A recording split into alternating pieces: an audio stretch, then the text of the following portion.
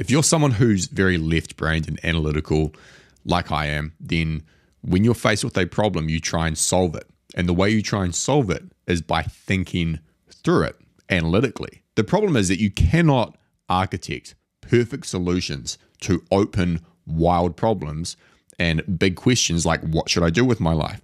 Or what business should I start?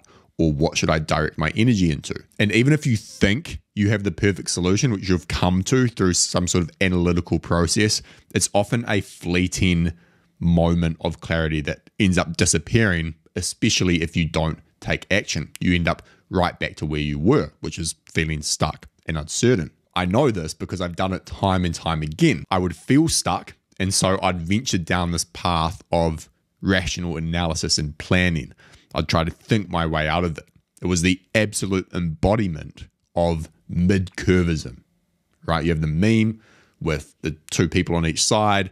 One's the stupid guy, but he just does things. The other's the high IQ person who just does things. And then the middle person is like the overthinker, which is me. So I'd go and book a hotel room for 2 days to go and think through things. I'd gain some clarity. I'd feel confident in the path forward, and then I'd be back to where I was a few days or weeks later. My thinking hadn't really achieved anything because it was non-generative. I'd tell myself constantly that I needed to step back and look at the big picture when really I needed to execute on these small but obvious things in front of me. And so this is the first reframe. It's that you cannot architect perfect solutions to this kind of feeling of stuckness.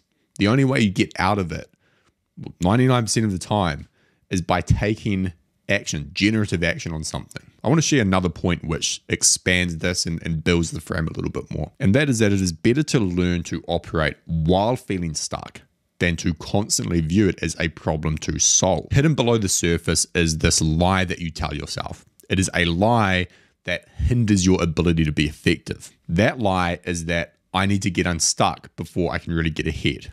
If I could just get unstuck and gain clarity, then I'll act, then I'll feel good about myself, then I'll have confidence, then I'll get results. And if you tell yourself this lie, then what you're doing is you're mentally orienting yourself around this feeling of being stuck, around how stuck you feel. And if you do this, then you'll always feel stuck because you're always dwelling on it, right? If there's cake in the fridge and you're constantly telling yourself to avoid eating the cake that's in the fridge, you're eventually going to eat it because that's what you're dwelling on. And so it becomes this sort of self-reinforcing feedback loop. You define yourself by how stuck you feel. Your impulse is to seek the inverse of that feeling, which leads you to constantly ask, how do I get unstuck? But that question of how do I get unstuck is the exact question that then encourages the perfect solution architect approach that I mentioned earlier. Only further perpetuates the cycle because you're thinking about being stuck, you're not doing anything, and you get trapped in this prison of theoretical mid-curving without actually moving forward. You just go around in circles. And so the reframe here, which I think is very useful and has been useful to me, is quite a stoic one. And that is to simply notice that you feel stuck and then do something anyway. If you're watching this video, you have a baseline level of competence and agency that allows you to just do things. You chose to click on this video. You can also choose to just work on something, to just do a task. It really doesn't matter what you do because action for the sake of action is far more powerful than whatever high IQ approach you think that you need to take. Because action for the sake of action is generative. It actually leads to change in your world. It gives you feedback. It gives you signal. It gives you intuitive data. Now, this change might not always be pleasant. It quite often isn't. It might not always lead to good outcomes in the present, but over a long enough time horizon, it will lead to better outcomes than the previously discussed alternative, which is just looping around in theory land and overthinking and trying to find those perfect solutions. And here's the question for you. What would you do if you couldn't ever shake this feeling of being stuck or this uncertainty that lingers around you? What if for the rest of your life, you will always feel this way to some extent? I mean, it will come up, it will come down, it will vary in its intensity. But what if it never goes away? I don't think this is a hypothetical question. I think this is the reality for a lot of people, including myself. And so what if it's just going to stay there? What if it just rears its ugly head every so often for the rest of your life? Are you going to let it neutralize you? Are you going to let it spiral you into analysis paralysis? Or are you going to learn how to operate through it and how to act anyway? And to acknowledge that it's something that exists, but it is also something that is limited in its power. If that is true, that this thing is always going to be there, and it could be true, what are you going to do? You're not just going to accept it. You're going to do something. You're going to take action anyway, because the alternative kind of sucks. You're going to do things to suppress this feeling, to make that voice quieter and quieter. And the way you do that is through taking action, to be in that action state, actually doing things, doing work. While I'm recording this video, I don't feel stuck. I'm doing work, right? Even though I'm talking about this concept, I can sense the voice, it's there below the surface. I might have a moment later today where I start feeling this way again, and I'll probably start to second guess things. And I might even second guess putting out this video, because that happens too. I feel the urge to architect perfect solutions again. But right now it's quiet because I'm in motion and I'm doing things. And that's the way it should be, because man is made for action. And feeling stuck is more a symptom of non-action than it is a cause, which is the next point I want to make. I want you to reflect on how you got stuck in the first place. Chances are you didn't act your way into it. You likely fell into it. Inch by inch, slowly, subconsciously, until it became this very strong sort of voice in your head. Now, of course, there are problems that you act your way into all the time.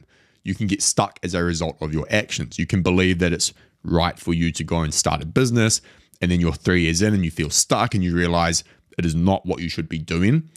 But that's a different kind of stuck to the one I'm talking about. Even if it's incredibly uncomfortable, it's very defined, right? It's like, well, I should not be doing this. I need to get my way out of this. The stuck that I'm talking about looks like stasis. It looks like overthinking, analysis paralysis, not even knowing what the problem really is. And that is a result of non-action far more than it is a cause. When I reflect back on the times where I felt most stuck in this kind of sense, my output, my consistency, my intensity, my aggression towards life has declined. Usually, it's preceded that feeling of being stuck. I've taken my foot off the gas pedal. I've stopped doing as much.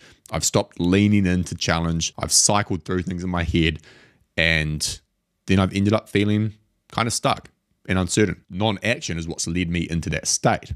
And if non-action is what leads you into that state, then its inverse is what will get you out. Not necessarily straight away, but it will happen as long as you just get yourself in motion. But maybe you want to stay stuck. You feel stuck because you're not growing. You know that challenge and tension are necessary for psychological flourishing, but change and action are uncomfortable. Change and action feel risky sometimes, and we crave homeostasis. Our lower self will do all that it can to keep us in that state of non-action so we can conserve energy. Of course, we never want to admit to ourselves or others that we're choosing to stay comfortable and not grow. I'll tell you what I used to do all the time. I still do it. It's something I'm working on. I'd be faced with an opportunity, something that would lead to personal growth, momentum, greater heights, but also something that would eject me from my comfort zone, which is usually what happens when you want to grow. You have to do things that are uncomfortable. Instead of attacking the opportunity and embracing the discomfort, I would immediately start analyzing whether I should pursue the opportunity or not. I'm not talking about thinking about it. I'm talking analyzing. I'd engage in this mid-curve, theory crafting, perfect architecture solution, non-generative overthinking cycle. I would say to myself and others, and if you're watching this and you know me, then you'll laugh. I'd say things like, I'm not sure this is right for me because of this and this. And, Naval says like, I should do what feels like play to me. And I don't know if this feels like play. So maybe I should double down on this instead. And I would inevitably end up feeling stuck because I hadn't chosen action. I'd constructed a terrace of excuses for why I shouldn't take action. And it took me a while to painfully admit to myself that the reason I was feeling stuck and uncertain was because on some level, I wanted to be. I was used to it. It was the comfort zone. I could afford to stay there. Yeah, I hated it, really. Like, it wasn't fun, it wasn't comfortable, but it was comfortable enough. It was certainly more comfortable than taking action. It takes a lot less energy to craft excuses than to take action on something. As a rule, the more sophisticated the excuses, the more bullshit they likely are. If an action really shouldn't be taken, then you should simply be able to state why it shouldn't be taken, not come up with an entire narrative in your head about why you shouldn't do it. To end this video, and this is, again, really a note to self, you have to change or you will be changed. I know it's cliche. You can't remain stuck where you are forever. Yeah, you can remain stuck in a certain mentality, but the conditions around you will change. If you choose non-action again and again, then eventually bad things will happen. Your career will crumble, your business will fail, your relationship might fragment, and you will feel pain. If you don't intentionally change, you don't take action in the present to get unstuck, then change will eventually be forced upon you by external events, life events, failure, what have you. But I don't think you should wait for those things to happen. And I don't think that you think you should wait for those things to happen either. Let's come back to action. You don't take action because you're not certain about the path ahead, or you lack clarity, or you feel stuck, or whatever. How long are you prepared to live by that operating system? 10 years from now, will you be glad that you waited for some ethereal clarity that may or may not come? Probably won't. Or will you be glad that you took action despite your uncertainty, doubts, and fears? Thanks for watching, and I'll see you next time.